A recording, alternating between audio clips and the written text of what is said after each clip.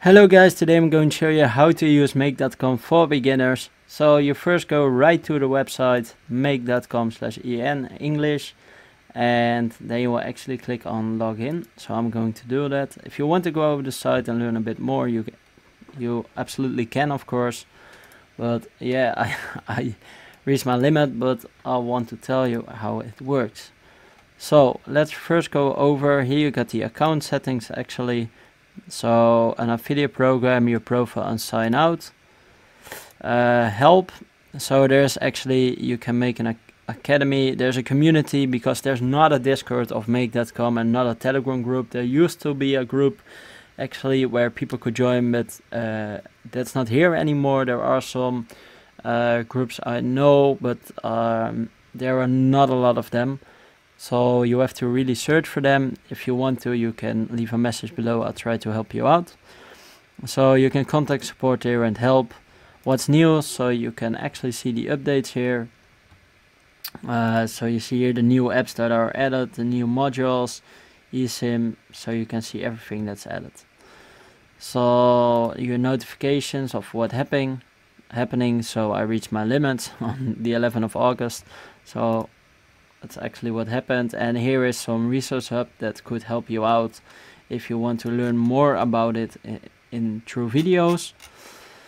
So let's go now to the main things: your keys, devices, data stores, data structures, and custom apps. And let's go to custom apps. You can build a scenario here, and you can create one your own if you want. I haven't tried it yet because I'm not that experienced actually in making API. Here are the webhooks. I'm not actually using it right now, but a lot of people are using this module. We skipped connections, but connections is actually if you want to sign up or want to use the module, for example Google Sheet, you have to log in, and the login will be stated at connections, so you can also disable your account there or log off your account again.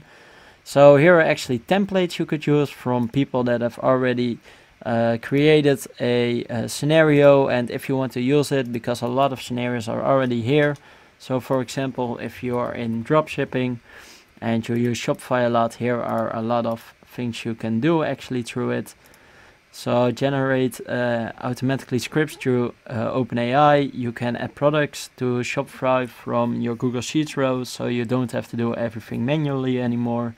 You can save your orders, and so are a lot of things you can actually do, and you can expand it with a lot. So for example, I already made some scenarios, so let me show you.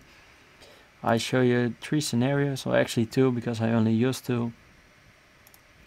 So from here on I got a Google Sheet and I put in the script, and that go through 11 Labs, and 11 Labs automatically makes the script in audio. So the script is made with the audio, and the audio automatically goes to a Google Drive, and that's actually how I automated my script with AI. Of course, on this channel is nothing AI, but I have another channel which I'm just trying, but it's not monetized. So here you can go. I made another one. This is a bit more complicated, as you probably can see.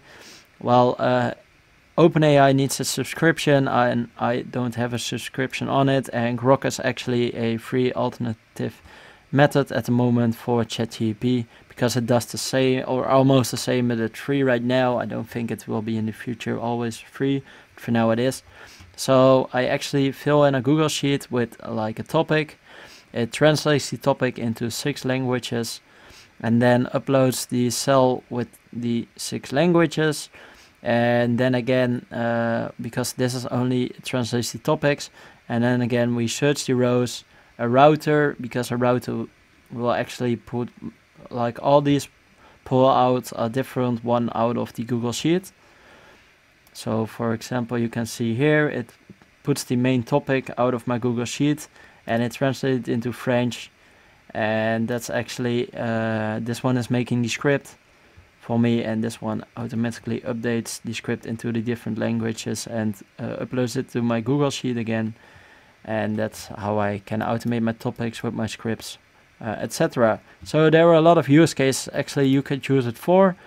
Let's add another module just so you can see which models there are and how it actually works.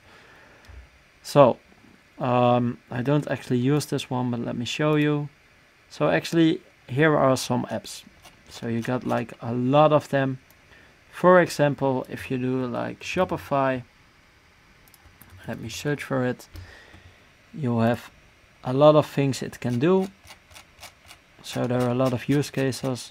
So if we want to create a product, we actually have to create a connection, and from there on we can actually pull, for example, if we put a Google Sheet in front of it, it automatically gets the name and the description from the Google Sheet and uploads it into Shopify. So that are the use cases. Then here you have your schedule setting. If you want to do it like go off every day, once in a week, once in a month, could be useful for some cases. Then you can actually select that. I always do on demand because I don't really need it. You can save it right here. You have your scenario setting. Wait, let me go over that through a different scenario so you can actually see what the plane does. So for example, here you have your scenario setting, a lot of settings. I don't change anything of this, but some people will probably. You have notes if you want to add notes, auto align. Yeah, okay, now I auto aligned it, but that was not what I wanted to do. But okay, sure, it does the same still. And here I will explain the flow. So this is actually what I wanted to show you. This is how your flows go. So it goes into the router. It first do the first step, then it does the second step, the third step, and that's actually how it will go, the workflow. So you can easily see how the workflow will work. And so now it goes to this one, then to my Google Sheet, updates, then search the rows, then it goes back into the router just like this one. And as you can see right here, it goes on and on and on, and then ends up right here to update the last cell. So that's actually how it goes. I want to run it actually for you, but I'm out of space or I need to upgrade and I don't need it right now, so I'm not upgrading right now, but maybe in the future. Then here you can import and export your blueprint. If anyone else has a good blueprint and you need it, you can import it right here. You have your flow control. You can add iterators, array aggregates, routers and repeaters. I cannot go into depth right now on it because it's a bit more difficult. But there are a lot of tools on YouTube. You could actually see how it works. So you have tools as well. Yeah, I cannot explain them really fast and easy right now. Text paraphrasers, so HTML to text, etc. And here are just the apps you use a lot, so you can easily swipe it in. So that's actually how to do it and how to set up your scenario. Let's see if it changed back. If it didn't organize, yeah, it changed back. Nice. And then we go to theme. So here are templates recommended, and here are actually your data transfer and operations. So here warning and scenario errors, it will all be shown. And if you got an error, you can just type it into chatgpt. I did so and solved a lot of problems there, or Grok.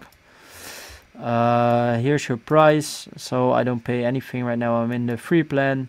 And as you can see, your operators monthly. So I'm at my max right now for operations. So I cannot do anything right now. So let's go over this. You have themes. You can add a new theme if you want. If you skip user for now because there's my details. Here you get your subscription plans. So you have themes, pro, core and free. I'm now in the free version.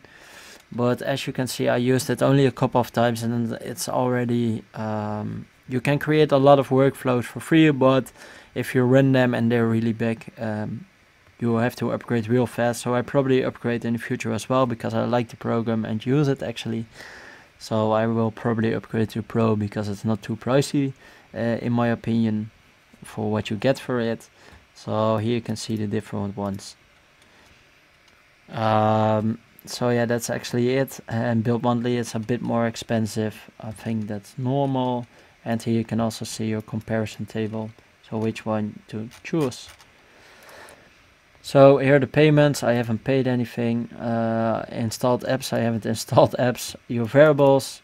Yeah, nothing to see really there. And your custom scenario properties.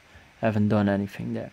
So this is actually how to use it. You have different kinds of scenarios. You can go always with it if you want to, if you just understand how the program works. So that's it. Thank you for watching, and if you need any help, I can help you in the comment section. Thank you.